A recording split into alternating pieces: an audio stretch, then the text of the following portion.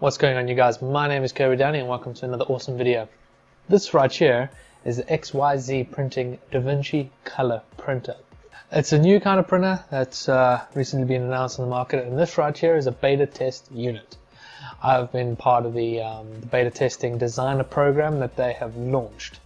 The idea of this is they've gotten a group of designers together, sent them each a printer, and all we got to do is just make some awesome designs on it. So this is not a review on the printer.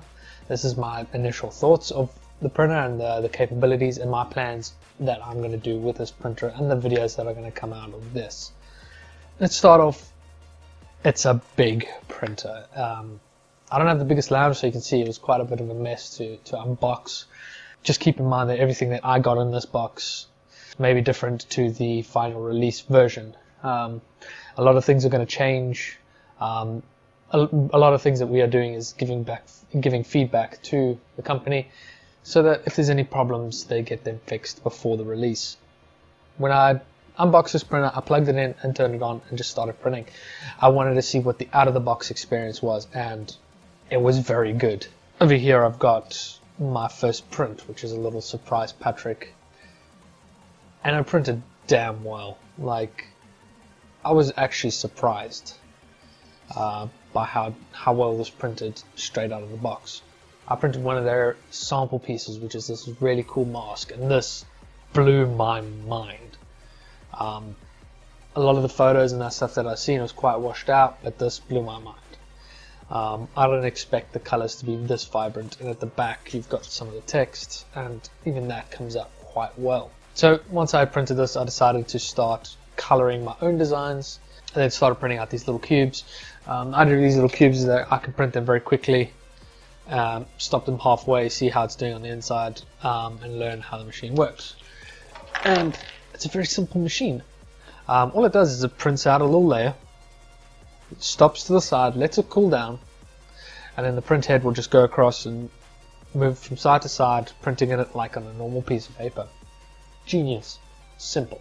So I've started experimenting by taking some of my old models and adding color to them, still figuring out how it all works and the tricks and the techniques needed for that. And then I experimented with a bit of image mapping, putting a picture on a design and seeing how that comes out and how much detail I can get out of that.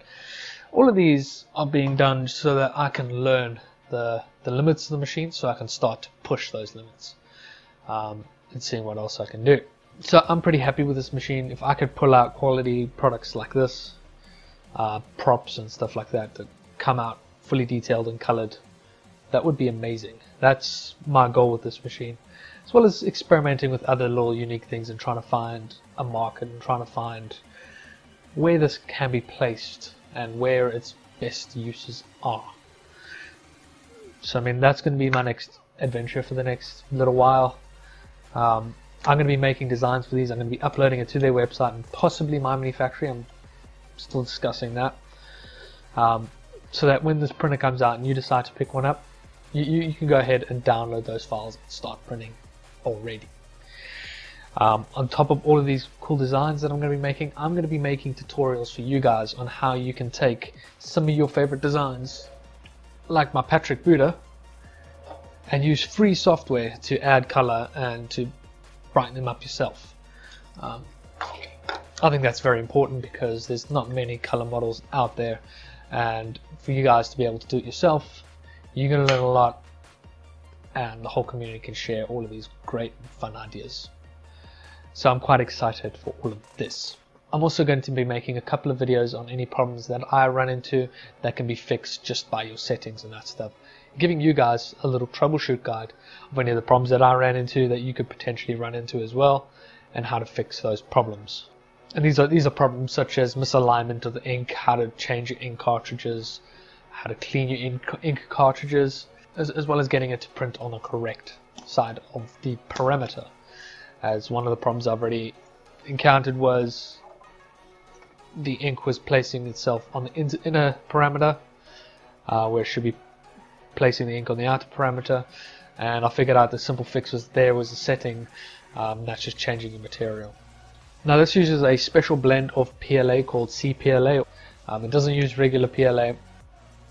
and all of the material and ink is proprietary, so you do need to buy their materials. So you need to keep that in mind when looking at this printer.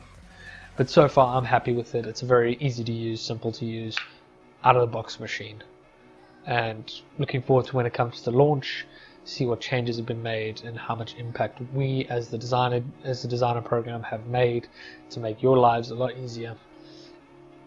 And I'll be having some fun with this, making some really cool stuff, from little things like these to hopefully big props. And idea of those is that I can just print them out, finish it, assemble it, and it's finished. The color's there. So it'll be quite exciting. I hope you guys enjoyed this video. Please give this video a like and comment down below. If you have any questions about this machine, I'll be able to answer them down below. Please subscribe to my channel if you want to see more about this printer. And see you guys in the next one.